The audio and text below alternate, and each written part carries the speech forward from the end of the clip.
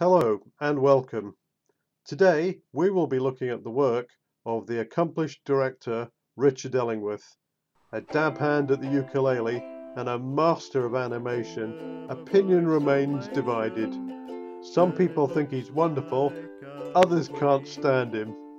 We ask the great and the good for their opinions. He's an entertainer, that's it. An embarrassment?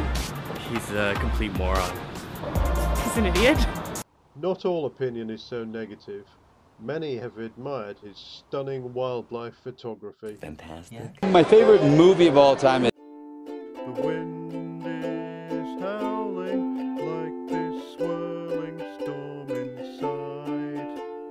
The animation, along with the colors and just how all the plants and things come to life, it's just so magical. That was kind of the beginning for me of my love affair with movies and me wanting to be a part of that wonder.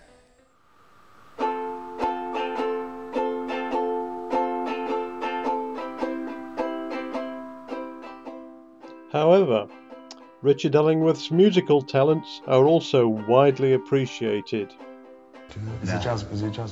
No, not really, but he's remarkable. He has the most wonderful... I mean, the orchestration is fantastic, and the lyrics and everything. He's a remarkable man, but he has this incredibly sort of laid-back, gravelly voice. It's terrific stuff, I think.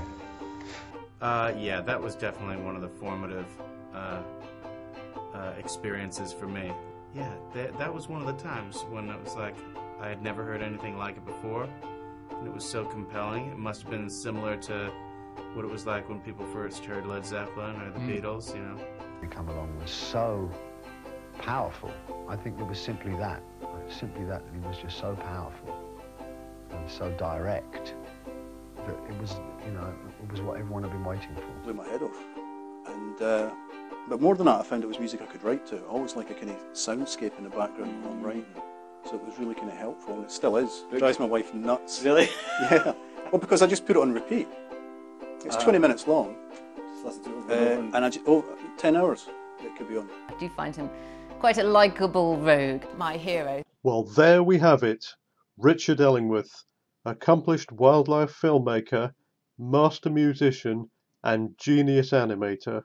A hero to some, an idiot to others. Whatever you think, nobody can deny his massive influence on modern culture. Thank you for watching, and goodbye.